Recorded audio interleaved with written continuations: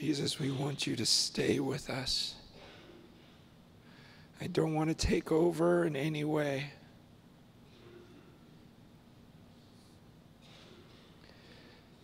Church, think about it. If Jesus walked in the room,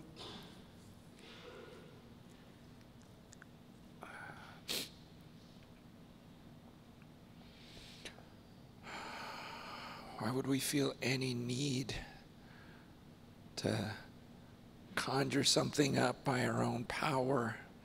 We just rest in his presence with us.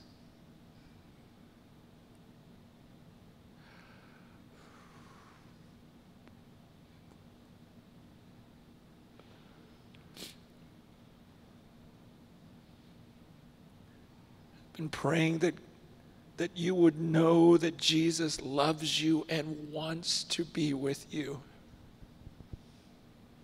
We don't have to beg him to come into a room with us. He's waiting, he's desiring, he's longing to be with us. That's what the cross was all about. We weren't pursuing him. We were his enemies. We were just doing whatever felt good. And he looked upon his creation. He looked at us and says, I want to bring them to me. I want to go down there and be with them.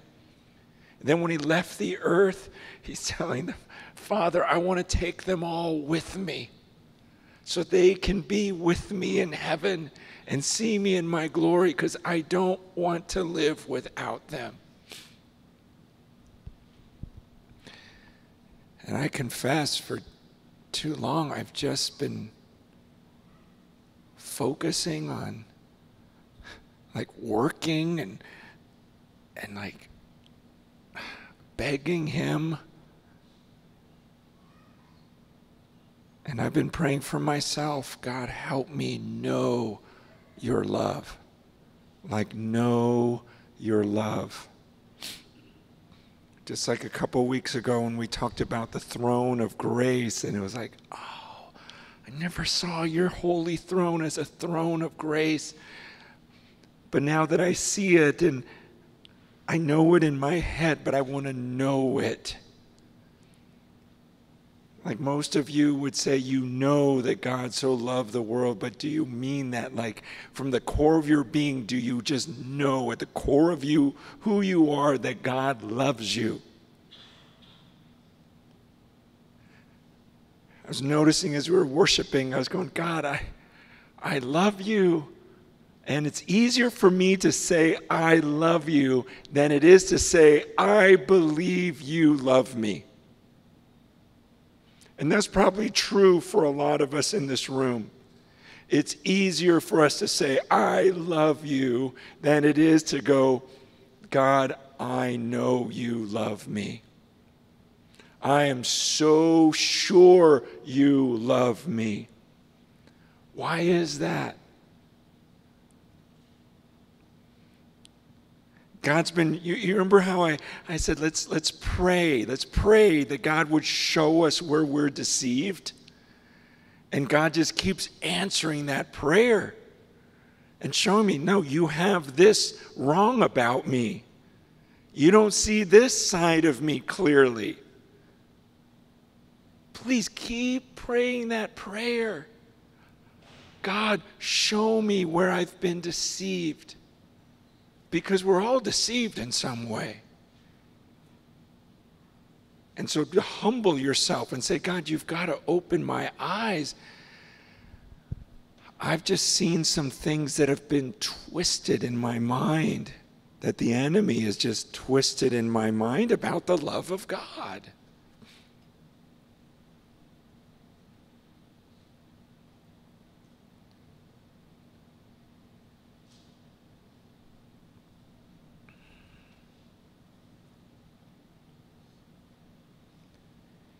In Romans chapter 5, verse 10,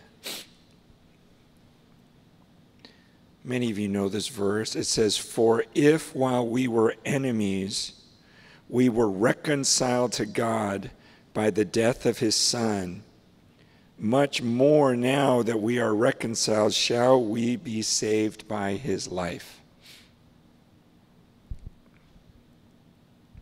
God was showing me things about this verse this week. This is where he was showing me how my mind is twisted in some way. He says, while we were enemies, we were reconciled to God. So here's what I noticed about myself, and this may be true of some of you, so I feel like I'm supposed to bring it up tonight. Like, I know that I am saved by grace. I don't deserve any of it. It's because God so loved me, and because he's a God of mercy. He saw me, like that first part of the verse, like I know I did nothing to earn his love. I was an enemy of God. I was dead in my trespasses and sins. I had nothing to offer him. He didn't look down and say, wow, now there's a good kid. No, he saw me in my rebellion, my sin, my selfishness, and he came after me. And so I go, I did nothing to earn my salvation. I did nothing to earn his love. And I am saved by grace through faith. The Bible is so clear so that no one can boast. But here's where I get screwed up. My day-to-day life.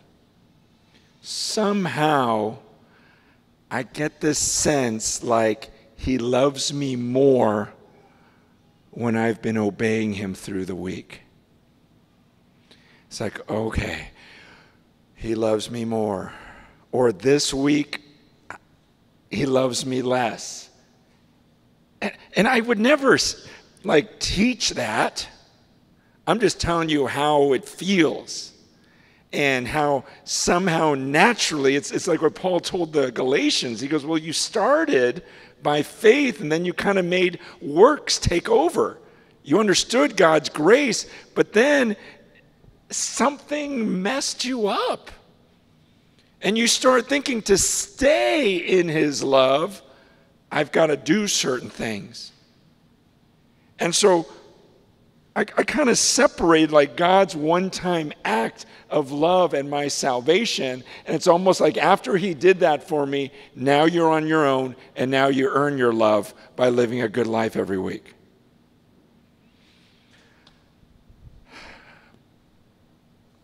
I just feel that sometimes. And I'm not going to blame it on daddy issues and having a dad who put me up for adoption and didn't want me, and I never earned his love, you know? It's just, I was blind to it. I didn't understand it. I didn't understand the love of God. But what this verse says is while we were enemies, if when I was an enemy of God, he came down and reconciled me to him. He goes, if that's true,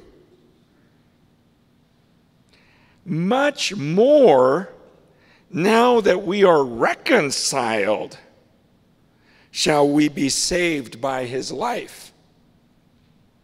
He's saying, wait, if he loved you back then when you were rebellious and you're an enemy of God, now that you're a son of God, how much more is he going to save me from my sin every week and save me from myself? See, I entered into I'm a son of God now. So how did Satan get in my head to think, well, he loved me when I was an enemy and pursued me, but now that I'm a son, somehow his love's diminished, and now his love is based upon my actions? No, God loves because he is love. It's out of who he is. And somehow this earning creeps in. And then we would say, well, not for salvation, but for like his daily grace, this daily relationship. If while we were sinners, we were reconciled to God by the death of his Son, much more now that we are reconciled shall we be saved by his life. God was showing me too how the way I look at his love is different from how I look at other things. Okay, I want you to think right now of a physically strong person. Like who's the strongest person you've ever met physically? I still remember, I know exactly on the top. I went to baptize a guy years ago, and for some reason, he came up, shook my hand, big guy. He goes, "Hi, I'm the strongest man in the world. ESPN." And he really was. I'm like, "Okay, nice to meet you. I'm Francis." But it was just, I had to baptize, like he just barely fit seriously in the baptismal pool, and his wife could bench press 400 pounds. I was like, this is scary. Okay, so strongest person I've ever seen, ever known. Think to yourself, who's the biggest, strongest person you've ever seen? Okay, now compare that person's strength to God's. If you had to give a fraction, what would that fraction be of his strength? What fraction of God's strength is that? His power compared to that person. Okay, now I want you to think of the most intelligent person you know.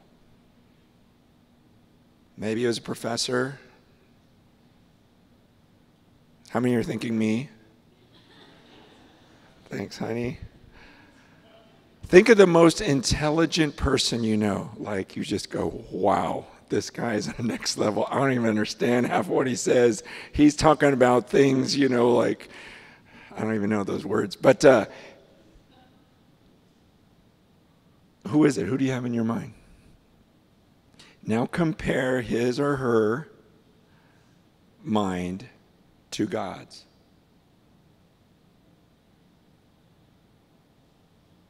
Okay, it's comical, right? It's silly. He's omniscient. He knows everything. He's omnipotent. He's all powerful. Now think about the most loving person you know. Who do you just think, man, this person loves? Oh, this person loves me so much. Who's the most loving person you can think of on the earth right now? That you know, man, she is so loving, or he just never thinks of himself. He's always thinking about others. He's just so good at loving. Why do I have this gap where when it comes to the love of God, I treat it different from his knowledge, his strength? I get it, that's light years, but when it comes to love, I somehow bring him down to a human level. Like he maybe loves me as much as Lisa does. Or as much as one of my kids loves me, or maybe as much as I love my kids. Do we not believe in the infinite love of God?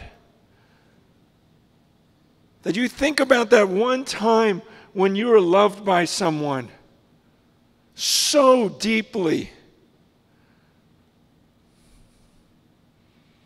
Compare that to the love of Christ.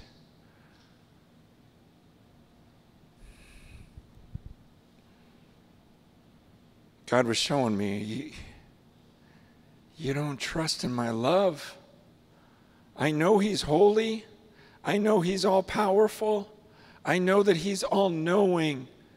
Do I believe that God is love, and his love is infinitely beyond any of ours, and that he feels that way about me today, this week? Do I trust in the love of God? Do I know the love of Christ?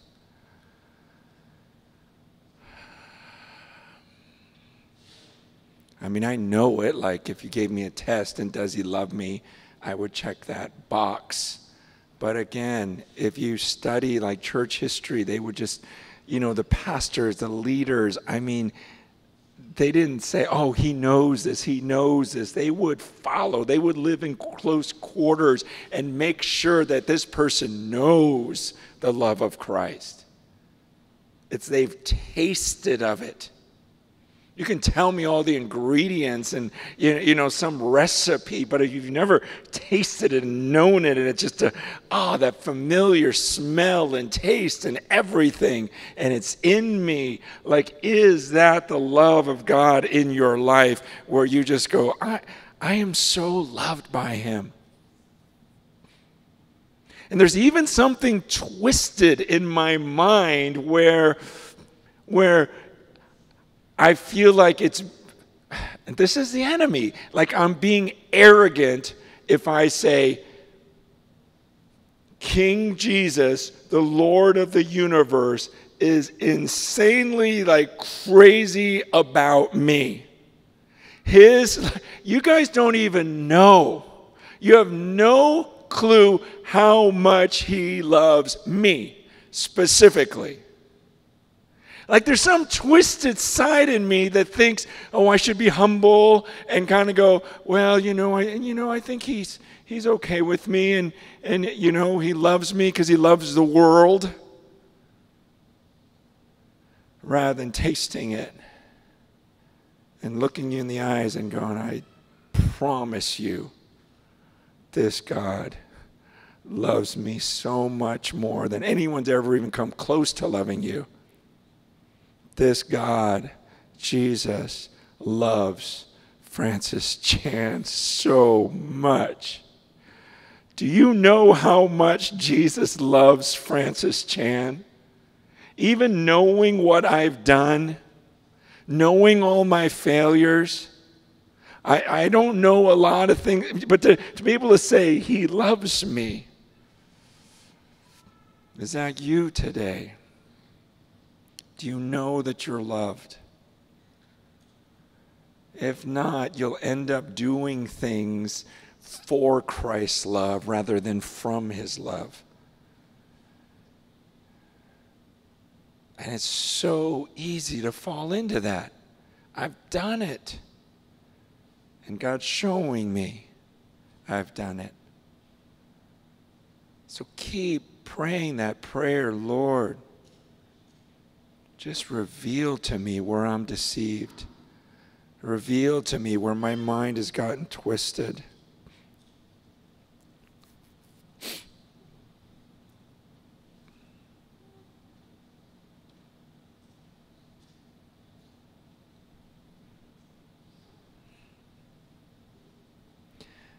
I just think, what if my son Silas, what if he comes up to me and says, Dad, I just cleaned my room, I did all my homework, everything's in order, and I took out the trash. So do you love me now? I'd be like, what are you talking about? You think that's what makes me love you? Like, it's offensive to me as a human being. As a mediocre dad, I'm going, that is really rude and that's really offensive to me. And yet I do that to the Lord, whose love is infinitely beyond mine.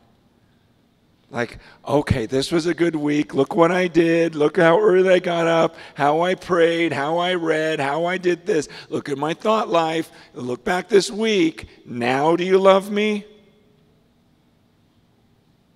Like, God loves because he's love. God is love.